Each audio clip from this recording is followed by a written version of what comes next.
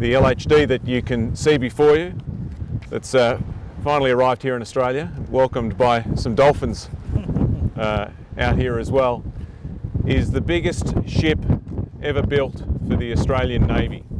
It's bigger than our last aircraft carrier. And to give you an indication of the size of this ship, it's the same length as Rialto Tower. It's as long as 2 rugby league football fields end on end, and its flight deck could fit 24 tennis courts.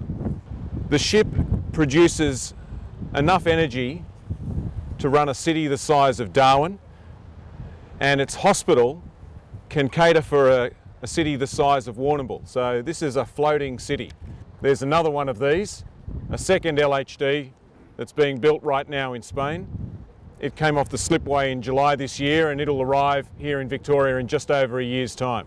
Next year happens to be the 100th anniversary of the Australian Navy, and these ships, this first ship that's arrived today and the next one that'll arrive in just over a year's time, are the future of the Australian Navy.